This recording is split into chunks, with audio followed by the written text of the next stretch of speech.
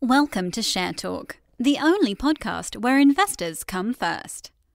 After the Chinese debacle, which knocked the share price to the floor, Providence Resources has now agreed non-binding and non-exclusive heads of terms with the Norwegian company SpotOn Energy in relation to the farm-out of the Barryroe oil and gas field.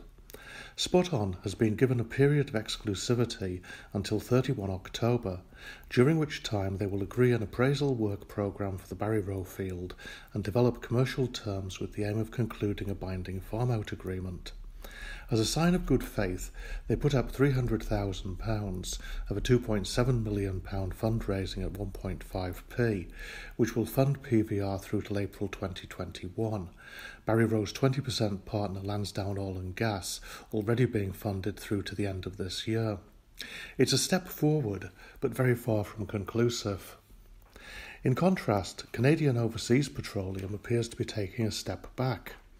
The joint venture company, which owns OPL 226, is being sued by Essa Mauritius, who are claiming $63 million of damages in respect to amounts invested in the OPL 226 project.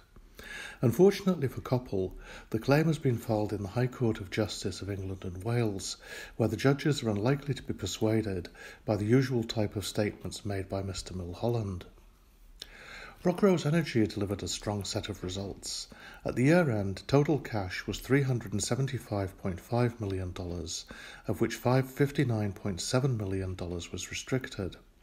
Pro forma adjusted earnings before interest, tax, depreciation and amortization was $162.4 million. The company's current expectation is that in 2020, unit operating costs will fall to below $30 per barrel of oil equivalent. With its heavy burden of upcoming decommissioning costs, RRE remains a highly geared play on oil and gas prices. To keep us all amused, Zenith Energy announced a quick £525,000 placing at 0.7p, while waiting for the 2.5p premium placing. This company appears to raise money almost every single week, but what actually happens to all the cash? I suspect this will all end in tears. 88 Energy announced a large condensate discovery. Unfortunately, Premier Oil viewed it as non-commercial and decided to exit. That's the oil business, and prudent traders don't hold for the end result.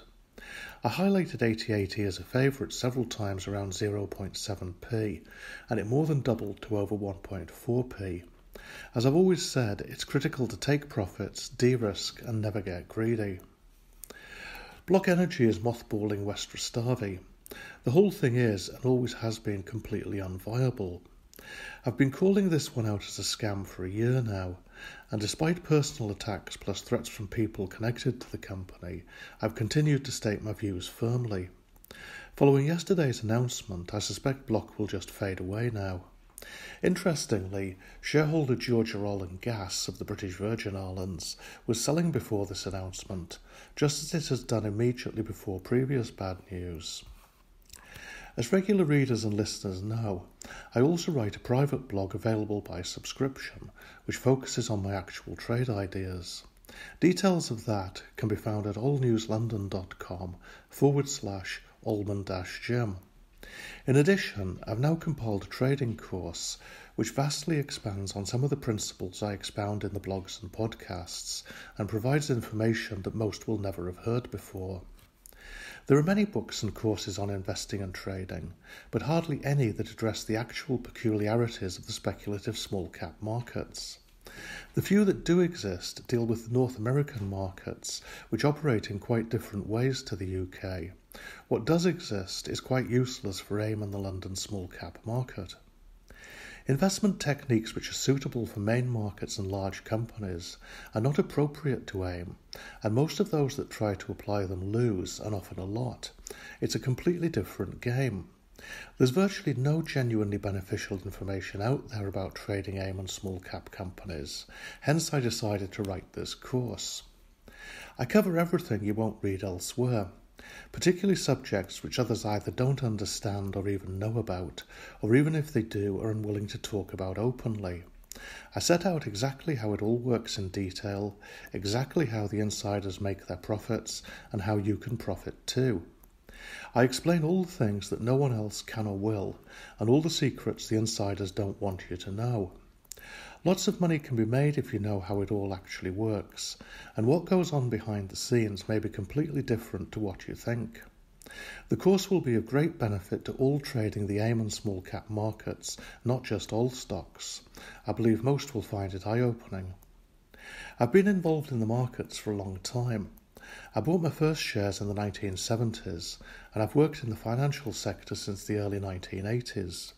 My particular knowledge is of the stock markets, and I've been actively involved in these both in the UK and the US for over 40 years from both sides of the fence. I've also had significant involvement in the oil and gas industry along the way, from drilling wells to negotiating farm-outs to majors. Small-cap speculative companies exist to enrich their insiders, not their public investors, and everything those involved do is for their benefit, not yours.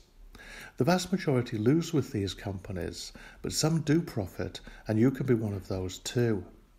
The link is oilnewslondon.com/trading. Thank you for listening. Remember to visit our website for more news and other podcasts at www.share-talk.com.